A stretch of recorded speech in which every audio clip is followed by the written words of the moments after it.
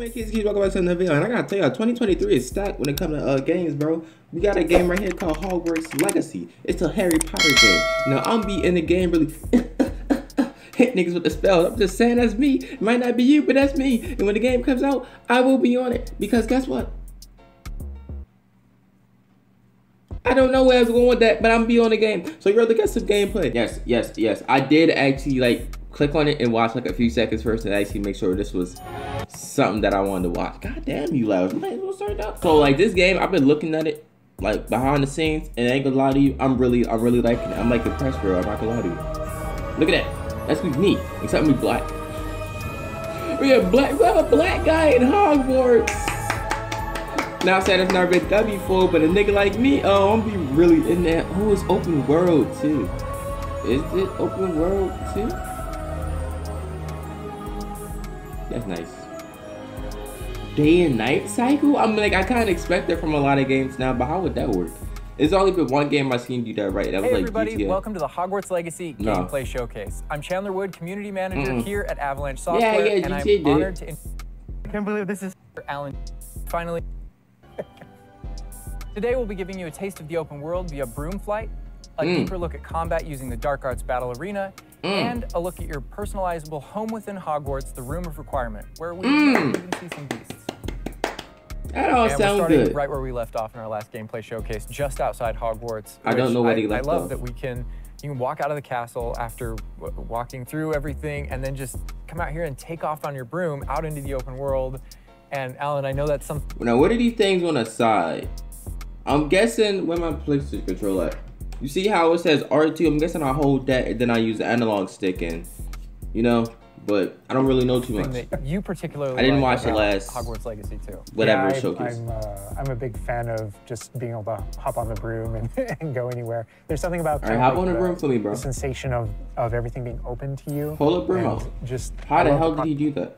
The sensation of everything being open to you, and just I love the. I don't know what button did he press. The sensation of everything being open to you, and RT something. I don't know. Maybe it's triangle or something like that. I love flying close to the ground. He's zooming. And I kind of wanted to talk about it just because I feel like you know, the brooms are fun for me, not just because of all those feelings of exhilaration, but because they're not just I have a broom and it's done.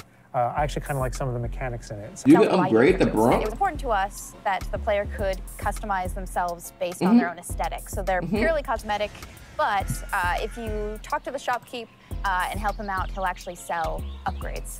Oh, those upgrades okay. The broom, you can only fly, you can only go at max speed. It's kind of like a turbo meter down there. You can only go at max speed without the meter going down, kind of closer to the ground. And as you raise into the air, you'll notice the meter drop.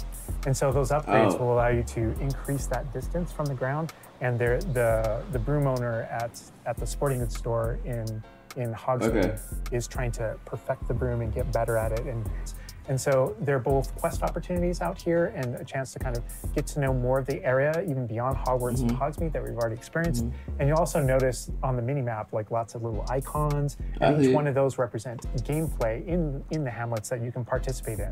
You know, whether it's a vendor or different. What the online looking like though? Or different secrets. I know that's gonna be a thing. It has to be. Each one of those icons are different opportunities. Online hitting niggas with a and you'll notice that same thing as we venture out into the open world as well. So when you go out into the open world and you see the spots as Andrew's moving around, like you mentioned the swamp, but there we have got like a coast and we've got different types of environments out in the world just to kind of pepper your experience, reward you for exploring, keep things fresh. All those things exist as we're moving around. So cool. I love that. I'm going to be exploring for sure, though. Rustic. Like, look at hours into this is like 1800s. The Wizarding World we've never really seen before. Like it feels so authentic. Like it's part of it. Yeah, I love this vista too, and I'm gonna have Andrew stop here. We're gonna use a bit of dev magic to change the seasons. Actually. Oh my God. This looks good. Excuse that dance. I don't know what they was going, but this looks good. It changes the landscape like completely.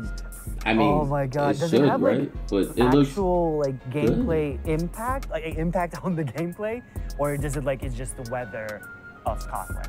Yeah, we really use it as a narrative marker through the game. So as you're progressing through your main storyline, it was important for us to kind of like have those moments that kind of felt like when you're reading the books or watching the movies where, you know, you'll see kind of like the title card, winter, and now the landscape has changed and you're really feeling that passage of time while you're a student, you know, going through your year at Hogwarts.